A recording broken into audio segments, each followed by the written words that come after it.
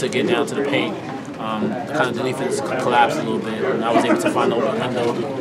Both sides of my man was able to knock it down. So I think that's what led to the success. But also, you know, our big man Pete, Mondo, Justin, Jalen, they set great screens for me to get open. So how early in the game did you recognize you guys had the right mojo tonight? From the start. Just in the locker room, just feel the energy. Everyone was ready to go out there and just play. Just, you know, have fun out there, play aggressive, and we kind of just felt like we knew that everyone was locked in and ready to go. So from the start, we walked into the locker room, we already knew. We spent the last couple of months not asking you guys about last year, and I know you guys didn't want to talk about last year, but now that you're in the postseason, does it help to look back at last year and understand how to put these things together in the postseason? Because everything about it is different than the regular season. I mean, 100%. The conversation about last year and this year. I mean, last year's last year. But I don't, you know, it was hard. Not going to expect that, you know, it's going to be an easy run. And even this year, so I feel like, you know, we kind of got control of that, but, you know, kind of trying to put, you know, this past regular season behind us, coming to the ACCT tournament, kind of like a new record for us, new mindset for us, and I think that's the best idea we could look at it right now. And it kind of gives us confidence going into these games. Yeah, that's why we didn't ask for a while. My bad, I didn't mean. Nah, you straight. How much is this about a fresh start, getting rejuvenated? Like, it seems like you guys felt a little rejuvenated. That's the sense I can get from your voice, that this is a new season. Yeah, I mean, 100%. I just feel like, you know, this whole year it's been a roller coaster, expectations, and kind of just play with that weighted vest on us. I kind of feel like we just took that weighted vest off and kind of just cleared the regular season out. And, you know, coming into this tournament, we just want to take it one game at a time, not really going too fast forward into, you know, who we're playing next. Just one day at a time, one game at a time. And, you know, I feel like we have a boost of energy. I just felt it around each other. It felt like we were out there having fun. So. What did you guys disconnect from the Duke game and get your mind on this side of the season, where that's in the past you can't change it, but now you still have another opportunity? I mean, I don't think we disconnected. It was just more so watching the film and realizing that we're always in the games and just trying to see like what we did right, what we did wrong, and how can we improve on that going to the tournament. We're always right there. I think where we mess up is the little details. Just tighten those little screws and tighten up the details, being disciplined. That's like the main thing for us, just being disciplined. And I felt like, you know, that's our mindset going into this tournament.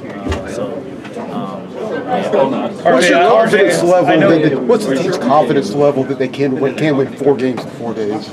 I mean, you know, we're confident in each other. We're not trying to say, oh, we gotta focus on winning 4 games. It's more so just taking it game at a time. We got UVA tomorrow, so we're gonna rest up, prepare for that, and then come out ready to play basketball tomorrow. RJ, I know that expanding the lead. Like, you guys were up 11 at home against Boston College. They came and cut it to 1 with 6 minutes left. What was the difference tonight in being able to expand on the lead that you built? Not coming out flat, just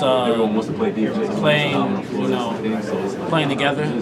I think every time we gave us the timeout, we said at the 4-minute mark, let's make a run, let's make a stretch, and let's build off of this lead. And I think we did that, whereas I feel like sometimes we might have a big lead going into halftime, and then we get too relaxed and come out flat in the second half. So I feel like we did a better job of doing that in today's game. RJ, I know last year in New York was technically a homecoming for you.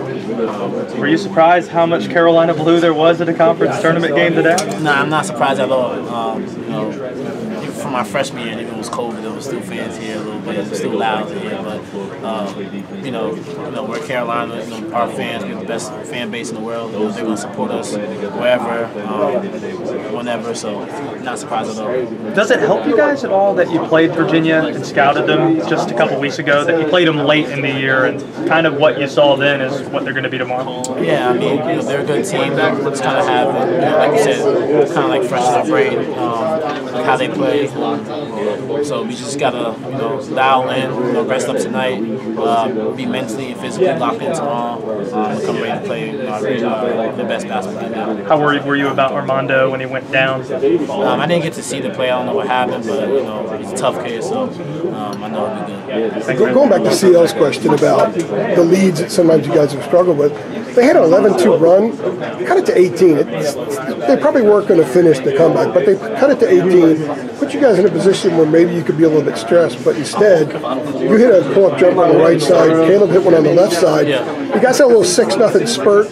Whatever win they gained from that run was gone. I think at that point the game was settled. What do you recall from that stretch? And again, it's a large margin, but to show that you guys can respond to that, and that point of the game where you've had trouble, that's got to be pretty big moving forward. I think during that stretch, we kind of just gave them baskets. I don't think it was like, like I said, we just gave them baskets, but then we were able to pick it up on the offensive end and make up for that. Was able to hit shots, but then when I think we realized like we're trying to make a run, we got stops when we needed. So I think that attests to our maturity and mentality in today's game. How much did it help that the margin enabled Hubert to put some subs in, and you guys got a little extra rest since you got to play in 24 hours? Nah, it was good for me. I ain't gonna lie. So like I was good. Got a little rest and got to cheer on my teammates and be happy for them. So just a little extra rest. And are you having to conserve a lot in between games? Say it again. Are you having to conserve in between games as well at this point? Because you've logged so many minutes this year. And even if you have 3 days in between games, are you doing anything different to not use up any of the energy that you might need? I know that like some coaches cut down practice shorter later in the year. Are you doing anything personally?